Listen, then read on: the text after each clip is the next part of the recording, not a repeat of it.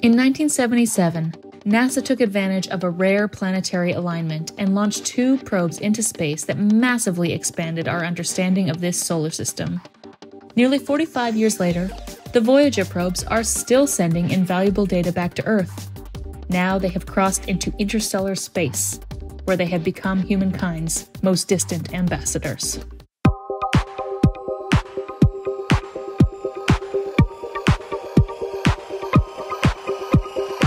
It's a real privilege to be talking about NASA's Voyager mission with Dr. Alan Cummings, senior scientist and member of the professional staff at Caltech, Todd Barber, a propulsion engineer at NASA's Jet Propulsion Laboratory, and Stella Ocker, a graduate student at Cornell University. Our pleasure. Delighted to be here, Becky.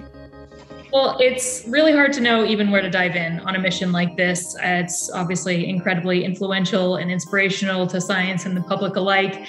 So I just thought we could start by an overview of this grand tour that the Voyager probes have been doing in the solar system, why that alignment was so important, and how long they've been out there exploring space and now the interstellar frontier. Okay, I could start with that. So there were 2 Voyager missions, 2 Voyager spacecraft. Voyager 2 was actually launched first on August 20th, 1977, and Voyager 1 was launched second on September the 5th. And they decided to name the one that got to Jupiter Voyager 1, who got to Jupiter first, Voyager 1. So that's why it was on a faster trajectory and it passed Voyager 2 on the way. So the idea was to get to, first the idea was just to get to Jupiter and Saturn. It was called MJS, Mariner, Jupiter, Saturn, until almost to launch. Alan, I also wanted to ask, you've been on this mission since before it launched. Could you talk a little bit about the origins of this mission? Okay, so this actually goes back to 1965. There was a graduate student at Caltech named Gary Flandreau, and he was working in the summer over at JPL, and they were working on, how to be more efficient in this interplanetary missions, and getting some gravitational assists from one planet to the next and so forth. And he discovered this alignment that he said, wow, coming up in a few years, well, it was 1977 is when they finally launched, but that all the major planets would be on the same side. You could bounce off of one, go to the next, and go to the next, and go to this, and this isn't going to happen again for 176 years. So better take advantage of it, and NASA did. I'd just love to know, given how influential it is, and it's almost a half century now, what was the mood and atmosphere amongst your colleagues? I actually was at the Cape right before each launch. In fact, I was the last person to touch the spacecraft before they got launched. Wow. This hand right here. It had a glove on it. But Todd, I'm wondering when you first became aware of Voyager and what the mission kind of meant to you as you got interested in space science. Yeah, that's a great question. I love this rare planetary alignment too, that, I think they told Nixon about it and said, now look, in 1977, the 4 gas giant planets are aligning up. And so the last time this happened, this only happens every 176 years. So it was 1801, and Jefferson blew it. Don't make the same mistake. So Nixon said, let's do 2. Maybe that was what he was meant instead of I'm not a crook. But to Nixon's credit, we got the Voyager funded there. The first 7 years of my career, I was a propulsion engineer on the Galileo mission to Jupiter, which was the first Jupiter orbiter. And then I was 21 years on Cassini. And for about 15 of those, I was the head propulsion engineer on Cassini, which was the first Saturn orbiter. So I thought my career had come full circle just working those first 2 orbital missions. But then right as Cassini was getting ready to plunge into Saturn, there were Voyager thruster issues. I promised I didn't sabotage Voyager, but they came calling. I dealt with some of the same issues on Cassini. And I have to say, it's the most challenging engineering I've done in my entire career, just keeping these 2 geriatric spacecraft flying and trying to bring all the great science to Alan and Stella and the rest of the science team. An absolute honor and thrill of my lifetime. Yeah, and it's interesting you go through Galileo and Cassini, and it shows just the evolution of all these interesting missions, even as Voyager just keeps on going. And to that point, Stella, I'd love to hear how you first got interested in the mission, or what your first impressions were of Voyager and how that played into your choice to pursue science as well. So I was born in the 90s. So I think when I was born, Voyager Alan and Todd can correct me if I'm wrong here, but it was somewhere between Neptune and the termination shock. And it was transitioning into being an interstellar mission. And so I was not aware of Voyager explicitly, I think, until college, but the golden record had been a part of my cultural psyche for as long as I could remember. And then when I got to graduate school at Cornell, I started to become really interested in the interstellar medium, and I decided that that would be the focus of my scientific research. And my advisor pointed me to this really interesting study that had been done with Voyager. And it suddenly opened my eyes to the fact that Voyager was extremely unique in that it was the only probe we have directly sampling the interstellar medium. And after that, it was like, I have to work with Voyager.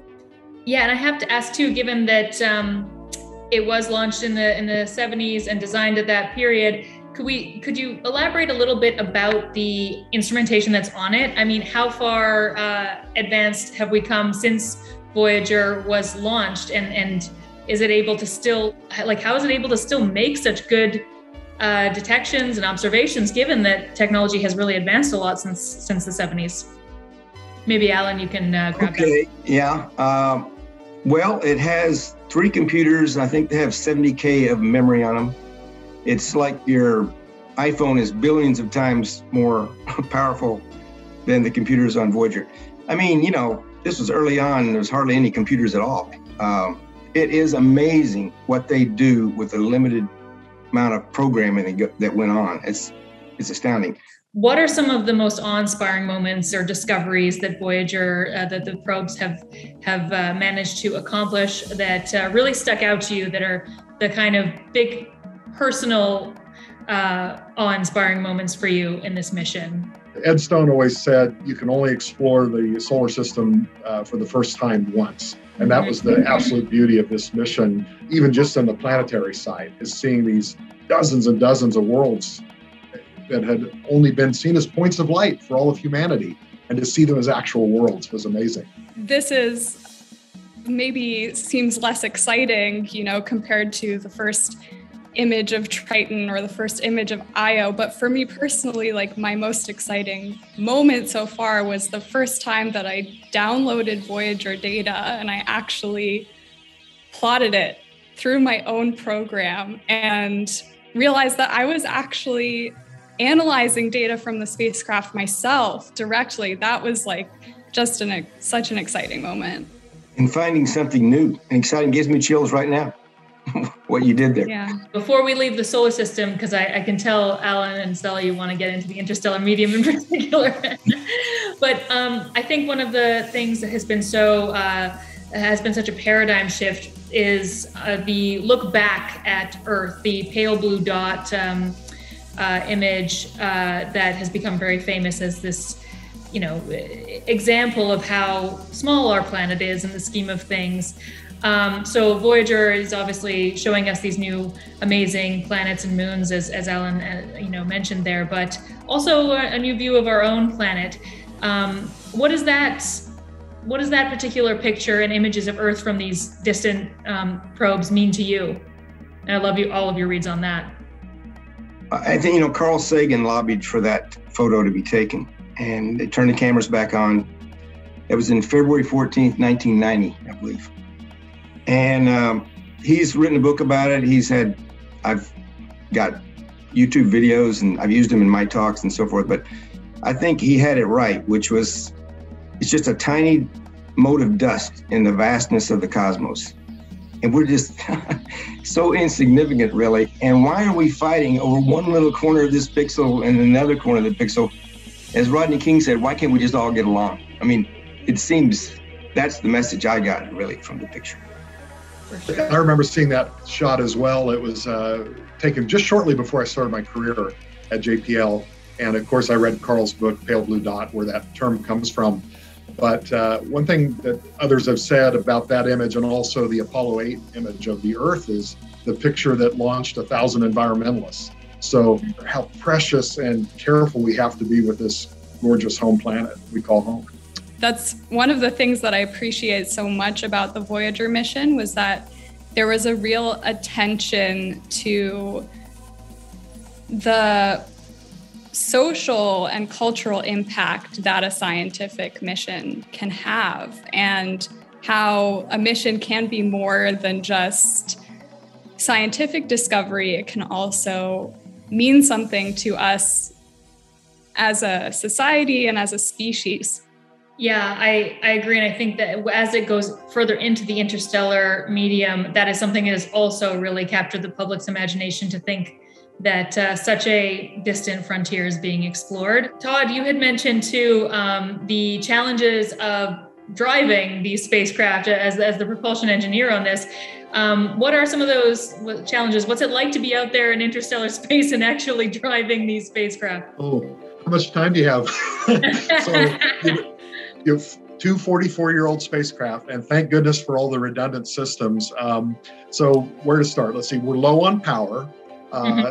We lose about 4 watts a year, so we know in some number of years we just won't have enough power to power the spacecraft. The radio signal's getting very weak, so we actually had to beef up the Deep Space Network antennas just to pull off the Neptune encounter in 1989. We had to make those dishes larger. We have propellant lines that are about to freeze. I tell people it's like Apollo 13. It's not as intense, thank goodness, but it's spread out over years instead of a few hours. Just because of all these super engineering challenges. So all of these propulsion systems are still working and having these interesting redundancies that you guys are able to keep the mission going on. The instruments are also still gathering data, which is amazing. And I wanted to ask Stella, you had this recent paper in Nature Astronomy that actually mapped like waves in the interstellar plasma. That used one of these instruments that I don't think was originally maybe optimized for that purpose. Yeah. So in this research, we were using what's called the plasma wave system, or PWS, on Voyager. And the plasma wave system was originally designed to study plasma wave phenomena in the magnetospheres of the outer planets. And by the time Voyager got to the interstellar medium, the plasma wave system was actually the only tool operating on Voyager 1 that we could use to infer the density of the plasma in interstellar space. And this was partially because the instrument that had originally been designed to study the density of the plasma, which was called the Plasma Science Experiment, I believe, actually failed on Voyager 1. And so the plasma wave system ended up picking up the reins, so to speak, on studying the density. And the way that it did this was by detecting plasma oscillations, which are essentially when the plasma, which is essentially just ionized gas, it's a collection of electrons and protons. When the plasma gets disturbed by something like a shock wave that comes outwards from the sun, the plasma essentially vibrates in response to that disturbance. And then the plasma wave system can detect these plasma oscillations, as they're called. So it's not only designed to do all these things and keeps living up to that, but there's these surprise discoveries as well that Voyager continues to do. Yeah. Right. Yeah. Well, to that point, you mentioned it's getting a little rickety. Alan, could you tell us where the 2 probes are, how far they are from Earth right now, and how long you expect them to continue talking to us and working? So Voyager 1 is 154 AU. I think the light travel time is about 21 hours, 22 minutes or something. Voyager 2 is about 27, I think, AU, or 28. As I said, they're pretty far apart, though. They're in the general direction of space, but I think they're like 160 AU apart, something like that. But as Todd said earlier, we need 4 watts per year, and 4 watts was about what the heater was, and instruments, something like 4 watts. So we're going to get to the point pretty soon in the next few years where one instrument will have to just be turned off, and then next year another one will have to be turned off. That may happen as early as 2024, 2025, something like that. For the bigger instruments like our instrument and LACP, smaller instruments can last longer. They don't use as much power. I would guess, maybe Todd knows better. Basically, this is all being worked. A lot of different scenarios are being considered about the order and how long things get going and what risks they take on the engineering side. I would say the last gasp of just engineering data might be in 2020, 30, 2031, something like that. Todd, you could correct me if you think differently. Yeah, if we're very lucky and if nothing else goes wrong, then that might be an outside chance of getting that late. And Alan's exactly right. It's Sophie's choice in the 2020s. So first we turn off these survival heaters one by one. So far we're 100% if you add up both spacecraft, and we put them many tens of degrees C below anything they ever saw in qualification or in flight. And yet all the instruments, once they're recalibrated, continued working. So again, I would never bet against Voyager.